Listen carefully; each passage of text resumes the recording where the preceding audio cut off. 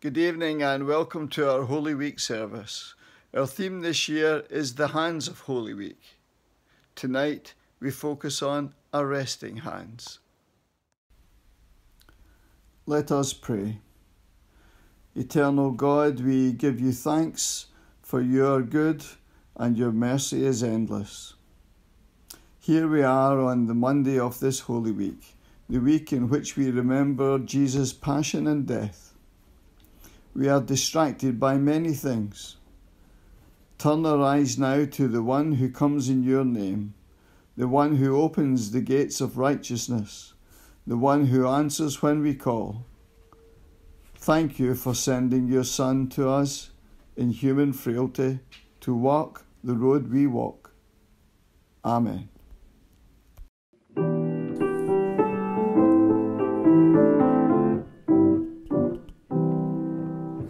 Meekness and majesty, manhood and deity, in perfect harmony, the man who is God, Lord of eternity, dwells in humanity, kneels in humility, and washes our feet. Oh, what a mystery! Meekness and majesty, bow down and worship, for this is your God. This is your God.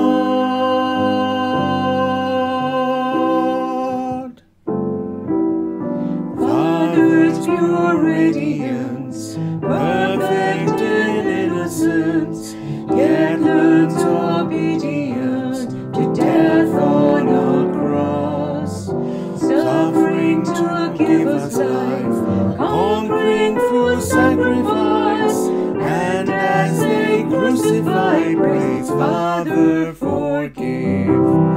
Oh, what a mystery, meekness and majesty. Bow down and worship, for this is your God. This is your God.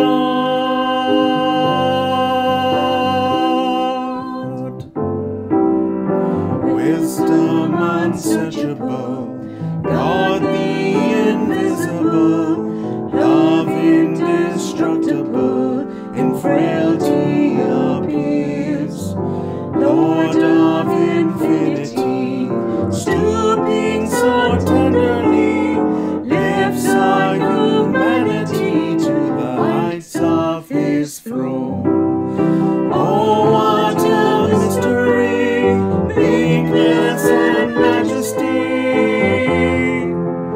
Bow down and worship, for this is your God. This is your God. This is your God.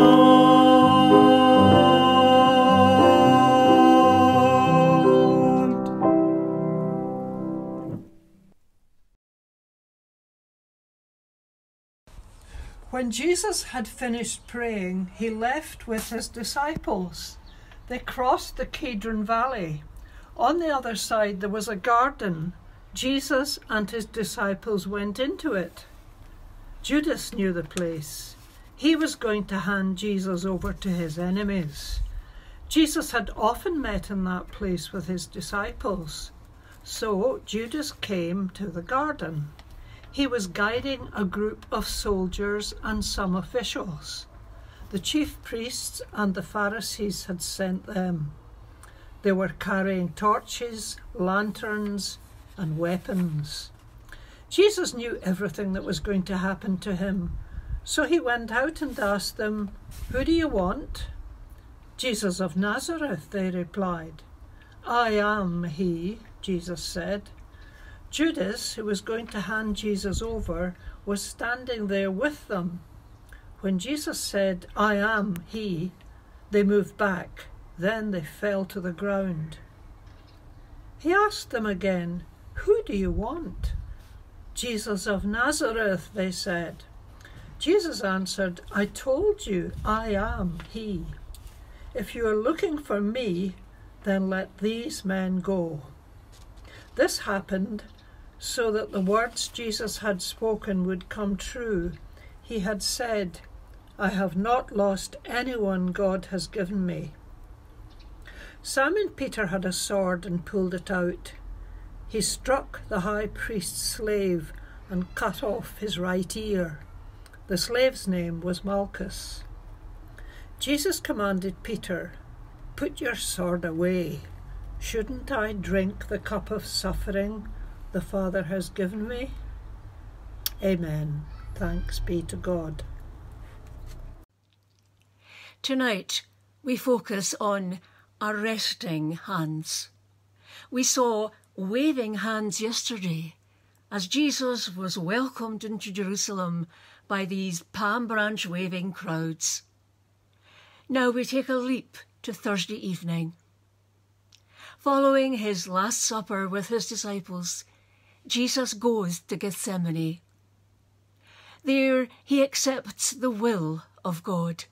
This is the point of no return.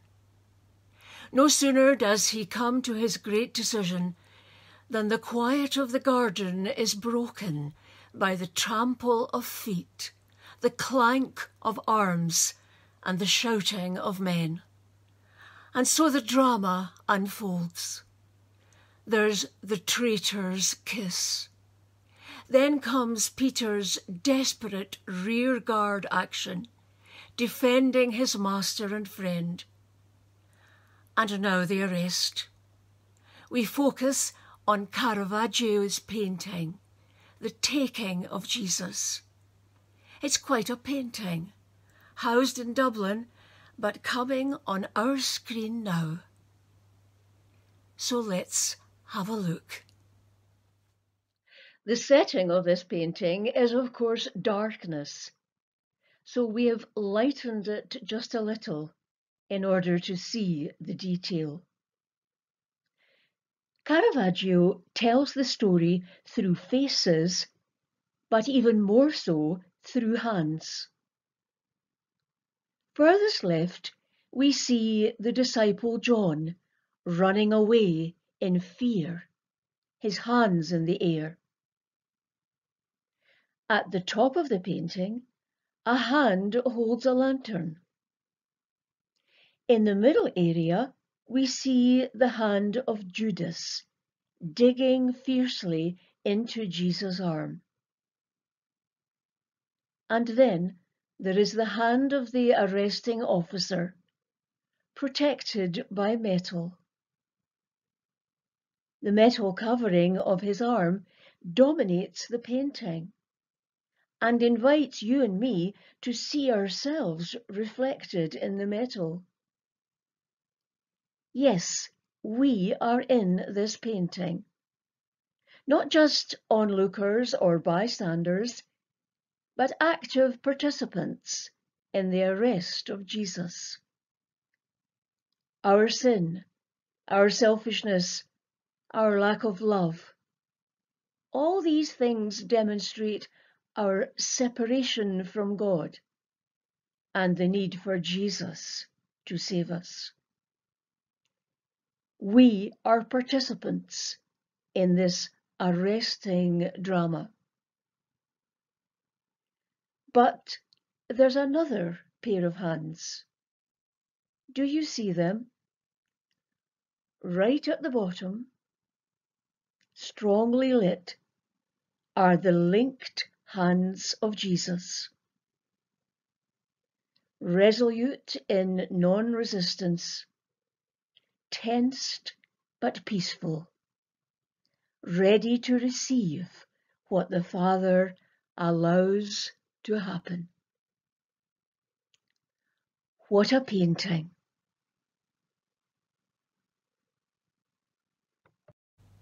At the beginning of our service, we sang Graham Kendrick's beautiful hymn, Meekness and Majesty. In Caravaggio's painting, and in the events of that bitterest and starkest of nights, the meekness and the majesty of Jesus are seen in perfect harmony. So yes, let's bow down and worship, for this is our God. Let us pray. Hands who touched the leper, touch our wounded hearts. Hands who healed the blind man, heal our aching souls. Hands who cured the lame, mend our disjointed lives. Hands who embraced all life, enfold us in your peace. Because of Jesus. Amen.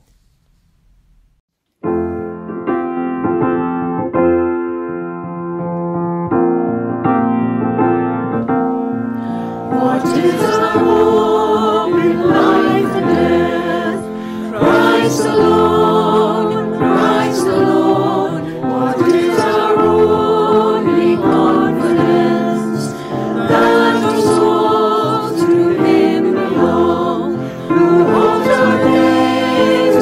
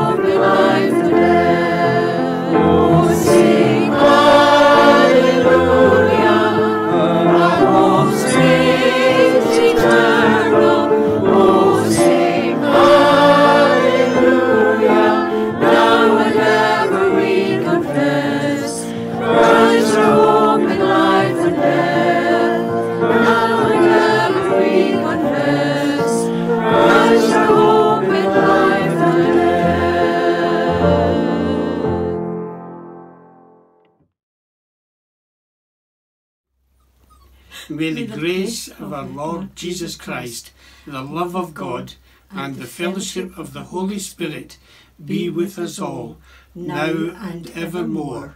Amen.